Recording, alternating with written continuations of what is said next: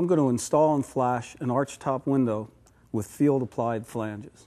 With field-applied flanges, there's often an open corner. And to deal with that situation, I'll take a piece of FlexWrap, fold it back, and pull off half of the release paper and adhere it to the head and the jamb of the window.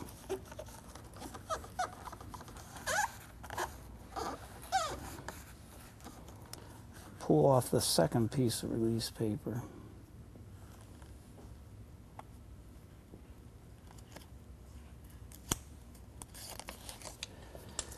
And pull this down over the back side of the applied flanges to seal that open corner.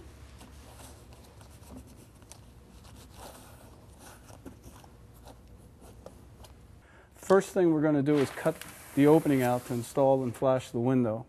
With an arch-top window, the first cut is a level head cut, followed by the typical eye cut.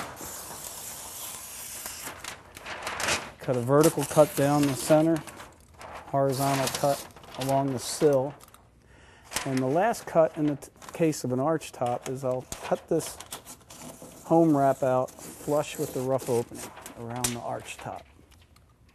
Then I'll fold these in and staple to the back side of the trimmer stud. Then I want to cut a head flap so I can deal with the head flashing details after I install the window. I'll fold this head flap up out of the way temporarily so I can apply the head flashing later. And we make our 45-degree angle typical cut and then a vertical cut that represents the spring line of this arch. After we've cut the home wrap, the next step is to apply the sill flashing. I'm using 6-inch FlexWrap. And I'll peel off the release paper. I'll eyeball the sides level to get the piece centered.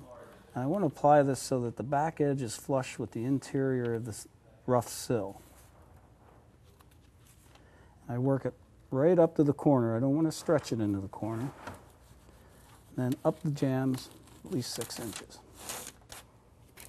And I'll take a J-roller, apply good solid pressure to get full contact on the sill and the jambs. Now I'll flex the outside corners. A nice one-piece seamless corner. Now I'll flex out the other corner. And then I'll fold the vertical leg of the sill flashing down onto the wall surface. And once I've got it positioned, I'll take my J-roller again to apply good, even pressure and get full contact to the home wrap. Next step is to apply sealant to the back side of the flange before installing the window using DuPont residential sealant, and I'm going to apply an adequate bead of sealant to the jamb flange, the arch top flange, and the second jamb flange,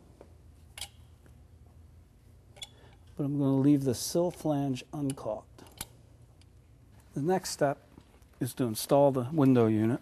I'm going to install it level and plumb and fasten it in place. After the window is installed, I install the jamb flashing using 4-inch StraightFlash. And I'll get the top adhered just to hold it in place and then work my way down the window jamb flange, gradually pulling the release paper off as I go. You want to make sure this jamb flashing extends at least to the bottom of the sill flashing. And I'll use a J-roller to get full contact onto the home wrap. And I'll apply the second piece of StraightFlash jamb flashing on the other side of the window.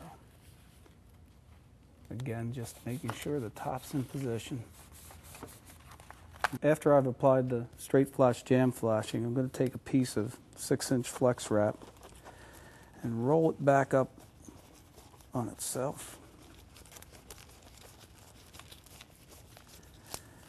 And pull off about 4 inches of the release paper. And I'll stick this just past the jam flashing.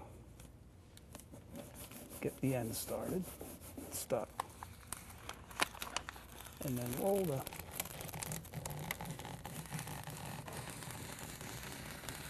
FlexWrap out around the arch radius, past the jam flashing.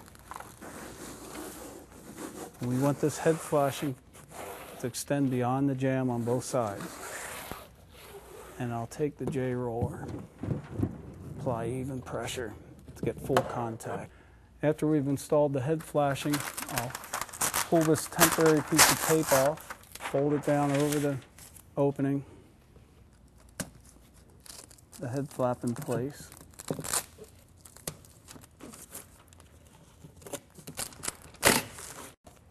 I'll put short pieces along the arch top, seal the head flap down.